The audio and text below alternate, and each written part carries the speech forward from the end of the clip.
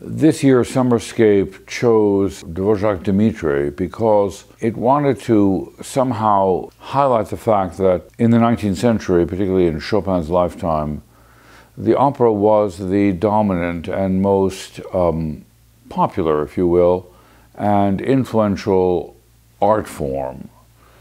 It's a folktale opera, but it turns out that Dvorak wrote a great historical opera, precisely the kind of opera that the generation of Chopin's elders expected him to write. And it was not only about historical matter, but ironically nothing about Czech politics. It wasn't about Czech history. It was actually about Polish-Russian history. It was the famous episode of the false Dimitrij after the death of Boris Godunov. This is clearly the second best-known opera outside of Rusalka that he wrote. Really one of the great composers of the 19th century. And let's take a look at Dimitrij. And so happens that a Czech scholar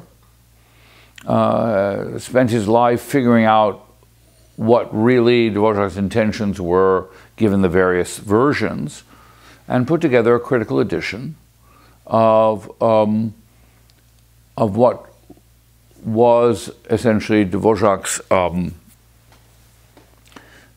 best judgment. It's a grand opera. It's, you know, it's a big chorus.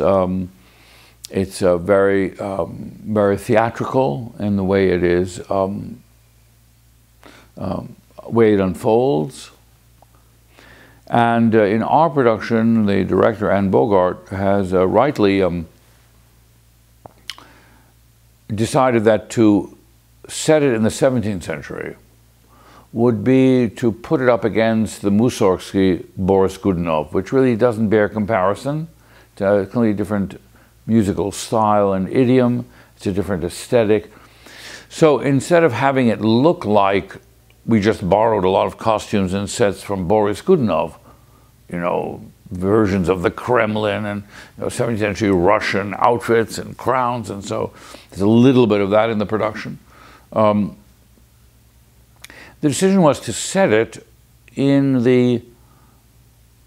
what might be considered a modern equivalent of the time of troubles in Russia of the 17th century, and that is the years around the fall of communism.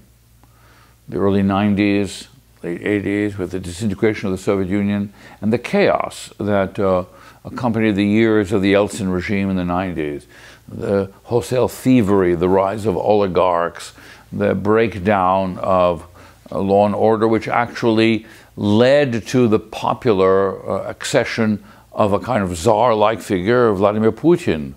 And what the opera very, very properly puts forward, which makes it very germane today, is sort of political fickleness and influence of the crowd, of the people, you know, and the ethnic conflict between Poles and Russians, the religious conflict between Roman Catholics and Russian Orthodox. These are totally relevant today and to our vision of Europe today and of the United States.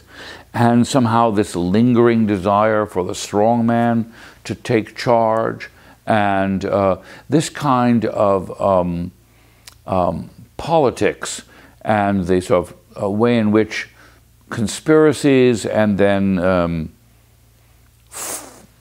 lies about history and lies about the present and manipulation of the crowd and to the benefit of kind of a autocracy is the hidden subtext of this opera. So the opera has a kind of political relevance, and one has the impression that one's seeing the 17th century through the lens of the late 20th century, or in reverse, one's seeing the 17th century through the lens of the 21st century. So it is, you know, if people are critical of the Central Park production of Julius Caesar as being, you know, blatantly political in terms of its connection to the criticism of President Trump, this is not about President Trump. This is not about American politics. But ironically, it's about Russian politics and Russian history and issues that are central to the resolution of problems in Russia. And it's not irrelevant to understanding why Putin is who he is and why he's in the position he is in and why he runs the kind of government he does.